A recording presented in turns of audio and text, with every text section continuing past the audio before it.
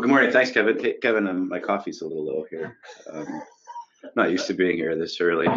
Uh, anyway, super excited to be able to present a quick webinar here on BetterEducate. It is a dynamic tool for school leaders. And speaking of school leadership, just coming down from the high of connecting leaders in Nanaimo on the weekend, it was just a fabulous conference hosted by the BCPVPA and the Island Regional chapters.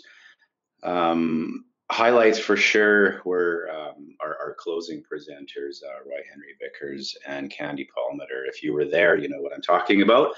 If you left early, you sure missed an amazing presentation by Candy, and she pulled everything together. And the other presenter who really focused our thinking as leaders was Simon Breakspear.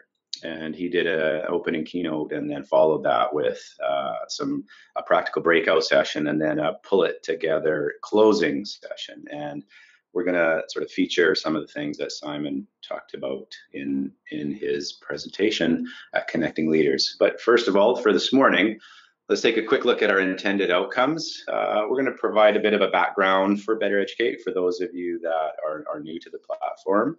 How did we get here and why are we using it? A little bit of a provincial context around that. We'll take a look at what we know about quality leadership and adult learning.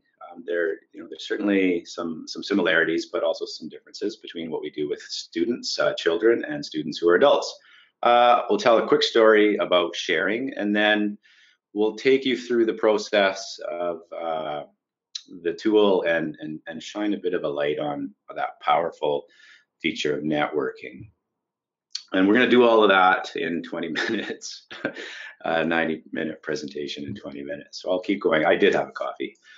Quick background info. The BCPVPA has three pillars of purpose. That's how I refer to it: advocacy, representation, and leadership development. And in that context, our role as an organization is to support our members. And what we've been looking for is a way to do that overcomes, a lot of the barriers that we face in our day-to-day, which could be as simple as geography. Our friends and colleagues in the Stikine, of course, that's a district that's literally the size of France, and we have half a dozen members in the Stikine, and they're challenged to get together. So how do they connect? How do they network? And BetterEducate is a tool that supports that. The other sort of interesting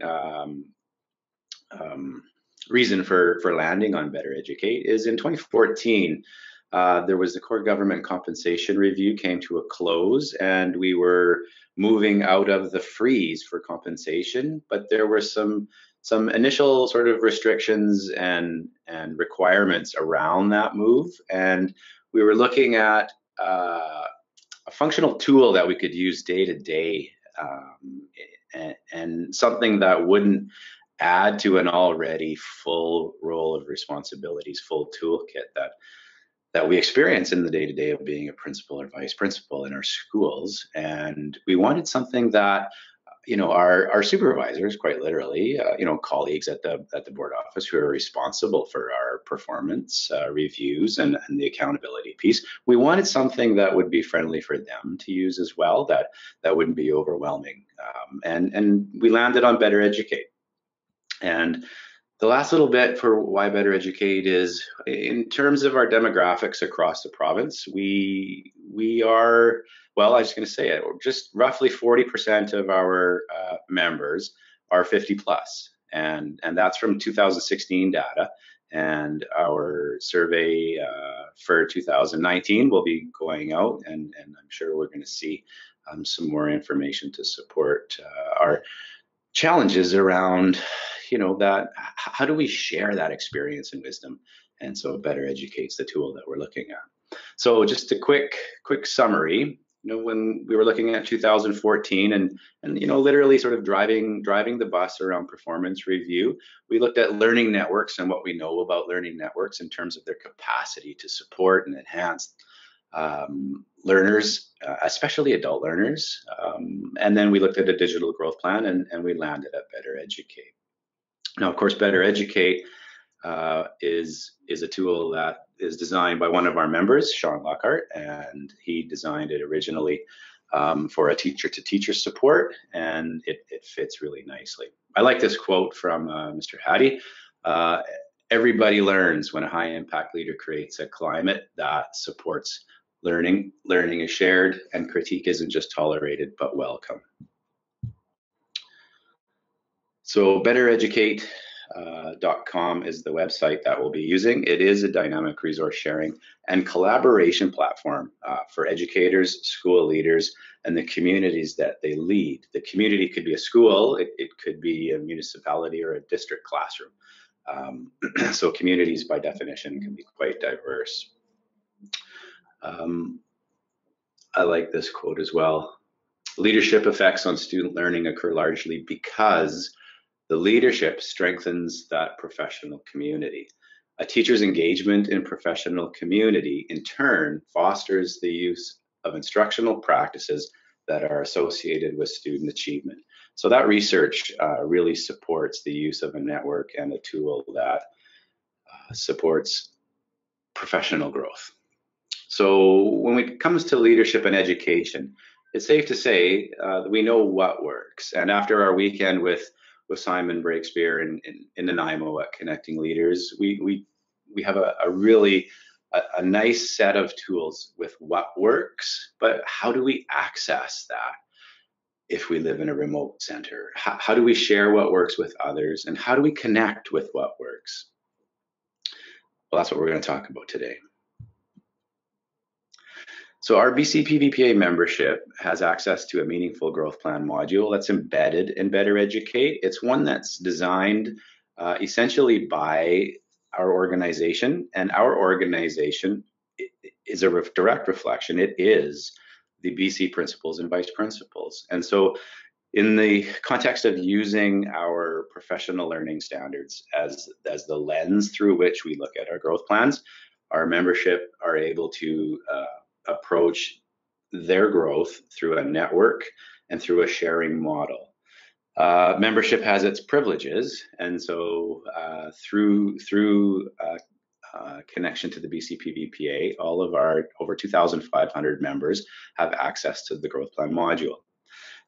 Quite often so this year for sure, 2017-18, our Pro-D reps, Liz and Jess, have been introducing members in different contexts to the BetterEducate tool. And often that happens in a face-to-face process, but we can do that same thing using a digital structure as well. Just really quickly, I wanted to remind folks about adult learners and how we are directly involved in our own learning and why. In a lot of ways, it's about controlling the learning. We want to be engaged in learning that's a reflection of who we are, and quite often our experiences guide that. Sometimes our experiences are positive, sometimes they're negative. I don't want to dwell on negative, but if we have a bad experience with something, using a whiteboard tool, technology, sometimes that'll jade us for a while. But it's just a fact that experiences are a big part of adult learners' motivations, and motivations are a key piece. So when we look at the adult learner, we want to differentiate between our leadership role and our learner role. Quite often, that's a hard hat to take off for a little while, to adopt a learner attitude, and that's important to think about as you head into experiences where you're going to be working on professional growth. There's a confidence piece. We have that sort of Simon Breakspear would say the plateau of expertise. We get comfortable and confident in our expertise, but there's a plateau effect as well. And then of course demographics and speed of depth. So right now, I'd like to just take you through a quick story about sharing collaboration and the process of developing a meaningful growth plan. And I'm going to do this with a fictional character. I call her Talia. And Talia Demo is a new vice principal. She's been a vice principal in rural BC, and she's been at the job for a year, but she does have 6 years of teaching experience, and she's passionate about inquiry, agile learning and leadership.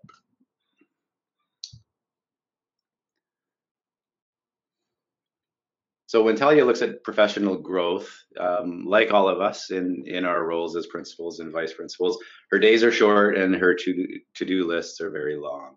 She'll use Pinterest, websites, Twitter, other technologies, and BetterEducate to explore opportunities to grow professionally. And as I was mentioning, she also connected with a bunch of colleagues at Connecting Leaders 2018 in Nanaimo. Handy for the webinar.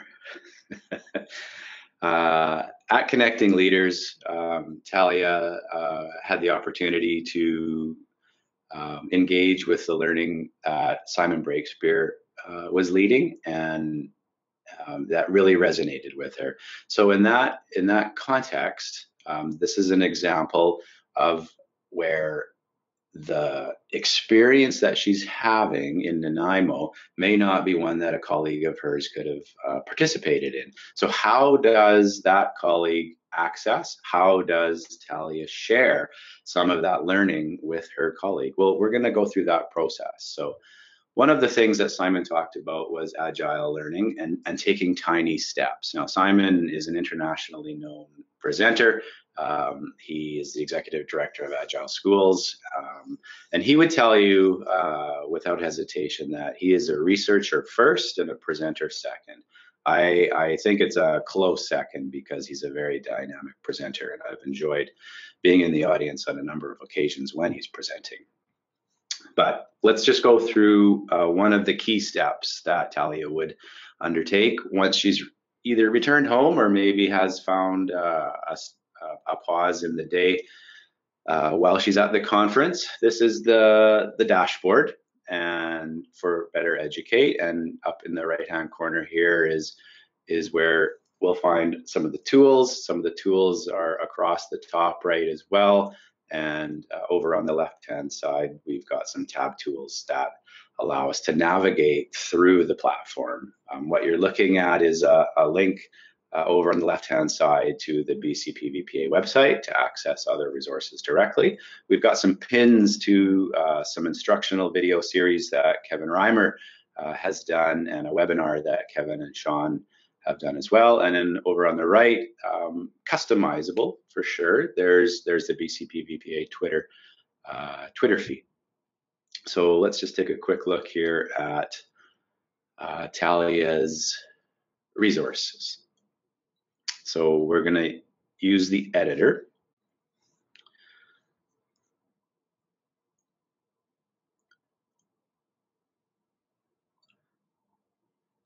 And when we look at Talia's resources, we can see that she's got 4 resources. The one on the left is shaded pink. That's an indication that she's still editing that and still working on it. So she's come back to this resource to continue the process of editing. So this is a little description that she's typed up for her experience at Connecting Leaders. And she's found a couple of video links that Simon has shared. Here's another one, and I'll just type it in here, and it shows you how quickly the information loads. So a second video, and this one is about an introduction to learning sprints. And we'll just put it as the first one that people will see. So we're adding video links to the resource. And if you think of the resource as sort of a unit plan for leadership or learning, I guess. We can add some photos, and so Talia is adding some images that resonated while she was in the audience at the conference. And then Simon referenced a couple of articles that he has written over time, one that he co-wrote with David Istance and, Amelia Peterson, actually. Is Amelia. And now we're ready to publish. Now, Talia belongs to a couple of different groups. Now, as a user, you can create your own group, or others can invite you to a group. And here we go. So we now have 4 resources. that Talia has produced, and we'll go take a look. So this is what it would look like. And this is open for anyone to see when we click on it. This is the breakdown, and you can see that Talia created it. There's the videos. Now the videos can play directly within the platform, or you can expand it and go full screen. And so, you know, if you're creating a resource to share at a staff meeting, then all of your information is sitting right there for you, and you can hit play and go full screen for your staff. So now that Talia has created this resource, I'm going to show you something that has me super excited. This is a very new addition to the platform, and a big shout out to Adam DeBray for creating this capacity. So right now, Talia has created a resource. It's all finished. What if she knew that there were some colleagues at Connecting Leaders who were also part of in the audience, and may have other insights, perspectives to share with this development of an agile leadership resource? Talia can invite editors, and it's as easy as clicking on the green button, and then you can see that select members to allow to edit. I'm going to start with a first name, so we'll go with Patrick, because Patrick Kinghorn, a good friend and colleague, was at the conference, and he's there as a part of the committee for next year, 2019, in Penticton, and Chris Horton. So I started typing there his last name, and then GRAN, we get a first name Grant and a last name Grant. So Heidi Grant is a friend and colleague who is also a director. And so I'm going to add those members to this list, and an invitation has been sent to those three principals, and they will receive an email from Talia that invites them to edit her Agile Leadership resource. And now it shows on the resource who the contributors are to this resource. And I think that is super cool. It totally demonstrates the power of networking and collaboration. So now that we've got this developing resource, let's go back to one of those reasons to engage in the BetterEducate platform, and that's the growth plan structure. So if Talia goes back up to her module section, clicks there, on the right-hand side in the middle line are her growth plans. So if she clicks on growth plan, and again, with membership comes access to the BCPVPA growth plan, and it is based on our learning standards. One of the things that you can do is copy a current growth plan, relabel it, and change the timeline if you like. But the power of that is, when you think about it, you're never restarting your growth. You're working forward from it. If I wanted to share my growth plan, so Talia would share it with me, I would just type in the name of a colleague that I would want to share it with. I'm just going to hit pause here on Talia. She's typing. So one of the things that a lot of our members are doing now is they're creating two growth plans at the same time. One of the growth plans they'll use for specifically their initial self-assessment, and what that lets them do is power through the standards and give themselves a quick, really familiarize themselves with them, and then sort of give them a self-assessment with a simple score from 1 to 5. And then they'll create a second growth plan, and that's the growth plan that they'll use to work and develop in a certain domain area or a leadership standard area. And that's the one that they would share with a colleague or a supervisor. I'll show you how to do that. So like most growth plans, you would put in your personal, professional purposes and vision, your values and beliefs, which are so important. They're the lens with which we do our work. Once you've gone through a process of a self-assessment with a peer or a supervisor, you can make some notes about areas that you would continue to work on. Some districts, some chapter reps have told us that they use a different growth plan template, and you can literally upload that document if it's a Word or PDF document. If you've never gone through the self-assessment, these instructions just outline very quickly. One is a developing. You feel as though you're developing in an area, and 5 would be accomplished. I'm sure you could, use your own criteria, descriptions, and definitions for the scale. So Talia is looking at the standard 3 supervision for learning, and specifically an area where her experiences with Simon would fit.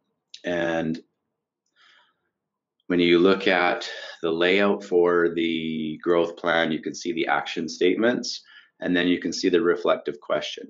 And so for a lot of our members, just familiarizing themselves through the use of the reflective questions is a good starting point. And at this stage, Talia has done that, and she is going to add a file.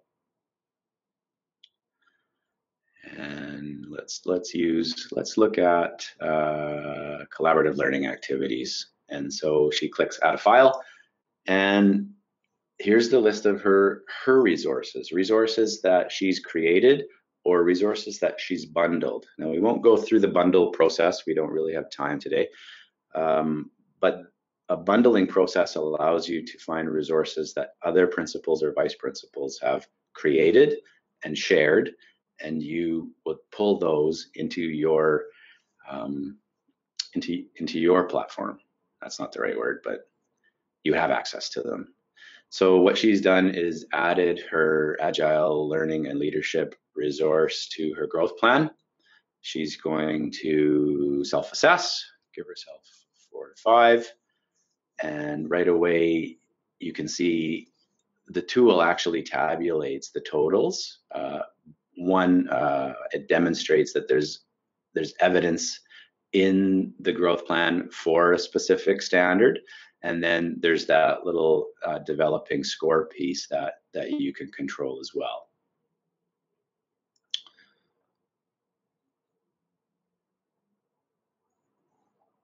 Okay.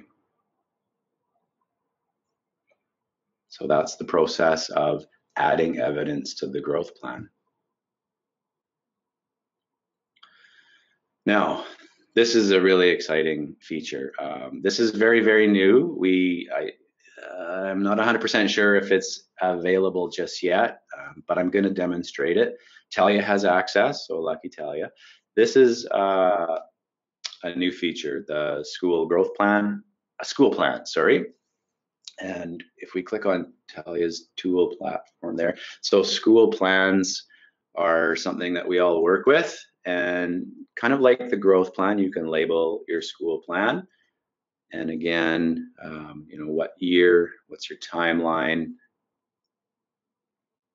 and then visually looks a fair bit like the growth plan. And again, you can start a school plan this year, work through an aspect, and then you can use it as the template, as the starting point for next year's school plan. And similarly, you can share your school plan with colleagues, with supervisors, if it's a district staff member who works with principals and vice principals on school plans, you can share that with them. I'm sure down the road, it's something that you could share it with your school community, PAC, and we're not quite there yet, but just demonstrating right now how you can add evidence to the school plan. So if you're comfortable with the use of some digital tools like literally photos of things happening in your school or video, you can quickly and easily add that evidence to a school plan. Talia is adding grade to grade transition data that you can find your district, find your school from the provincial website. She's created a resource around that, and she's just picked that resource and dropped it right into her school plan that would be part of number 3, what evidence supports what we know about our learners. So that scanning process. And as you can see, there's a comprehensive structure there. This is a starting point, and we're just sort of demoing it this morning as a bit of a teaser for sure. But certainly the promise of networking within our school and our school district and our school communities, it instead of having to find huge amounts of time to do that, this is something that can happen, daily, and drop it, pick it up again next week when some purposeful events are planned and they're finished, and you've got a picture or a video or a document that you went through with your staff or your collaboration teams. You can quickly and easily add that evidence into your school plan. So super excited about that. So school plans coming to a BetterEducate dashboard soon. And so the last little bit for our intended outcomes today was just the power of networking. And so here's another fictional character, Brad. Brad's a vice principal, and he's in Talia's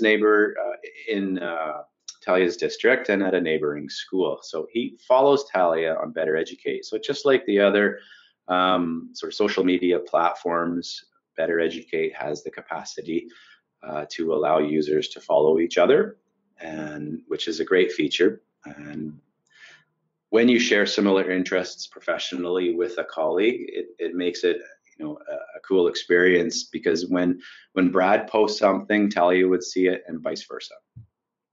So in terms of the power of sharing, Talia posted her new Agile Leadership resource. If she hadn't sort of tapped Brad by adding him as an editor, he would still receive a notification that that resource was posted, and he can like it.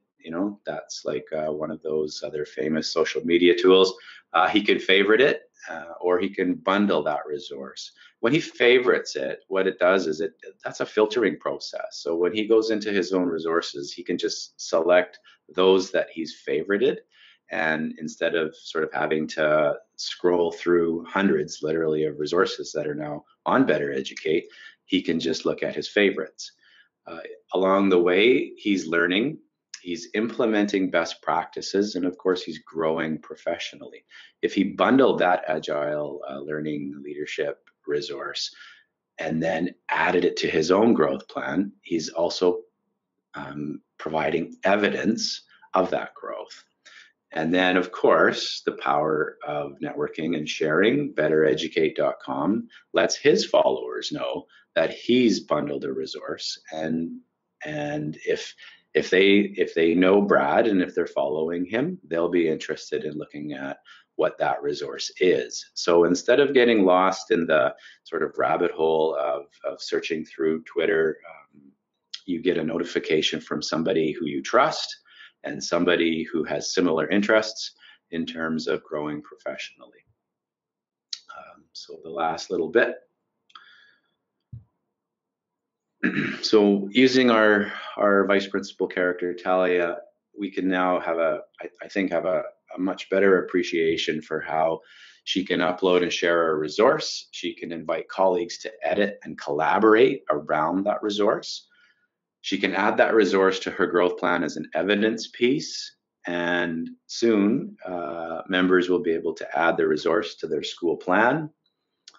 And I think you can have appreciation for the power of networks. And that's it. I think we have some questions. All right, thank you, Dave, for a quick overview of BetterEducate. I'm sure as I look at our attendees, I think many of you have BetterEducate accounts already. If you don't have one, or if it's not active, you can reach out to Sean Lockhart or David to set up an account for yourself. While David and I talk a little bit more about BetterEducate, there's still an opportunity for you to put questions in the question box. If you're interested, we'll take all questions at this time. I think we're both curious in terms of perhaps some immediate feedback in terms of the flow of BetterEducate and anything that you are noticing in terms of some suggestions you might have to make it a little more user-friendly, although it's quite user-friendly right now. You may notice also that more recently there used to be a link for logging in and setting up an account. We're restricting that a little bit right now in terms of just making sure that our members only have access to BetterEducate, but we have some thoughts in terms of reaching out to districts to make sure that both principals and vice principals have access to it, and teachers, your teachers have access to it as well. The teachers have opportunities to participate in the full resource sharing, as do BCPVPA members, but BCPVPA members only have access to the growth plan, personal growth plan, and the school growth plan as well too. That's not for teachers. So I have one question. Are there any concerns with having student school data linked to our personal sites? If the data is so like the data that I just demonstrated, it was the grade to grade transition, so that's public accessible data. In terms of data that uses student names and that information, I'm always hesitant to use that in a public setting for sure. So I don't have that. I don't have the right perfect answer for that. I think that would be a district conversation. Yeah.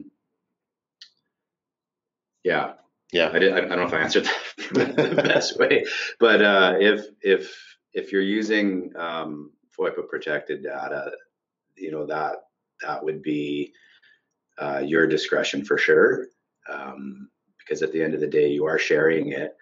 And then if you're sharing it with somebody else who doesn't have the same sensitivities that you might have, you may want to think about that. So I'm always hesitant to share specifically, you know, student FOIPA data for sure.